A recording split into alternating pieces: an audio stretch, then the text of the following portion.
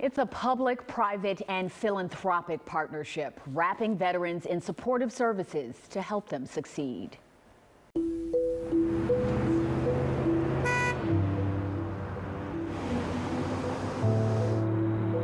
James Wagner lives with chronic pain. 17 years ago, he was injured in training at Fort Sill Army Base in Oklahoma. I got hurt in basic, and then I went all the way through my AIT on a broken hip. He was discharged, prescribed opioids, and heroin followed. I was homeless, doing drugs. I had overdosed like 6 times in 2 months. Yeah, it was pretty much to the point of giving up. I tried to snatch some money from somebody, and I got caught. Charged with attempted strong-arm robbery, he was in Cook County Jail almost a year. Once his paperwork arrived proving his military service, earlier this year he was accepted into the Veterans Treatment Court, or VTC, at the Layton Criminal Court building, coming face to face. He'll give you a chance or two, but you know, he don't play with you. With Judge William H. Hooks. Every veteran has kind of a different situation.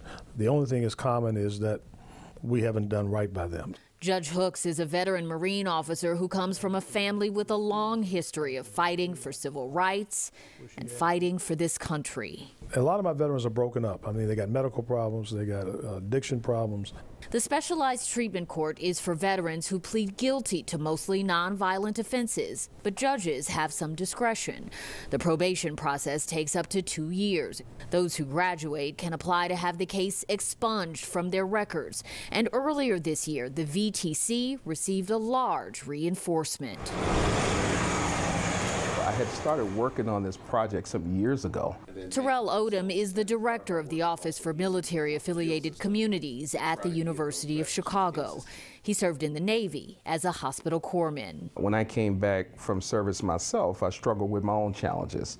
Alcoholism was one of them.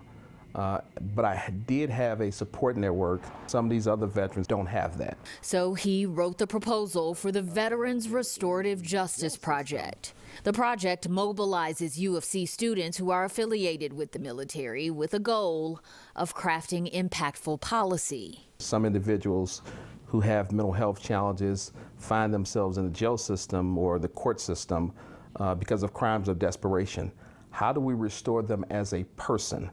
It launched in January, funded by a 2-year, $355,000 grant from the Robert R. McCormick Foundation. We're always looking for innovative ways to invest. Megan Everett oversees the foundation's efforts to assist veterans. She also served with the Navy. This project is really unique because it was like two-pronged, because not only are we working with Cook County in their veteran treatment courts, but also these student veterans at University of Chicago. You know, it's almost like job training. They're getting some real-world experience. One of the graduate students involved is Annie Henderson. Her husband is also studying at UFC, and he's an active duty Army officer. As a public policy student, there's a lot of really big questions here. How do we think people should be treated when they make mistakes? How do we think people should be treated for issues that are outside of their control? Since it launched in Cook County in 2009, more than 550 veterans have been discharged from Veterans Treatment Court. 65% successfully completed all of the requirements to graduate. Court officials say they do not have data on recidivism rates. But the Restorative Justice Project plans to monitor the veterans' outcomes and the interventions used in the program. Any of my vets that are in Veterans Treatment Court, I check in with them weekly. I check in with them to see how they're doing. Do they need anything? Melissa Ornelas is a Veterans Justice Outreach Specialist for the VA. She served in the Army. From my own experience transitioning from the military into civilian life, I didn't feel supported. I didn't feel that I had the help I needed. I was lost. I wasn't sure what my benefits were. How do I get medical care? And so with a lot of my veterans, I'm able to be there for them. She says the partnership of comprehensive resources builds on the work of the VA, and she gives the court updates on the vet's progress. I would have to say maybe the hardest part of my job, and it doesn't happen often, but when a veteran is struggling and won't recognize that they need the help. The help's out there if you're looking for it. You know, all you gotta do is ask. Last month, James Wagner moved out of Inner Voice housing for veterans experiencing homelessness. Big step, big accomplishment. And back into his own apartment. We got you some warm socks. Cool. Got black and white. Terrell Odom and several University of Chicago students were there to help. To be there to see Mr. Wagner and knowing his story and knowing the challenges that he faced, as well as success that he's faced, it was humbling. It reminds me of why I continue to do this work. And what I hope for with my students is that it reminds and prompts them that this work has to be done. It's fulfilling. It's fulfilling, and it is still a part of my obligation as a service member retired to make sure that I go back like those people we respect called Navy corpsmen. Pick that veteran up, put him on your shoulder, and move forward.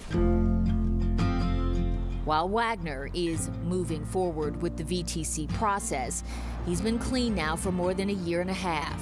He has a job as a machine operator, and he's working to get custody of his children. A big part of it is my kids. Yeah, I do what I do a lot for them. He really embodies this attitude that we see with a lot of our veterans, that they're grateful for a second chance. They understand their life isn't on the right track, and they're desperately trying to get it back. The project is increasing outreach in the Cook County Jail to reach more veterans. They're also working to get more graduates of Veterans Treatment Court enrolled in workforce development programs and two-year colleges. Gaynor Hall, WGN News.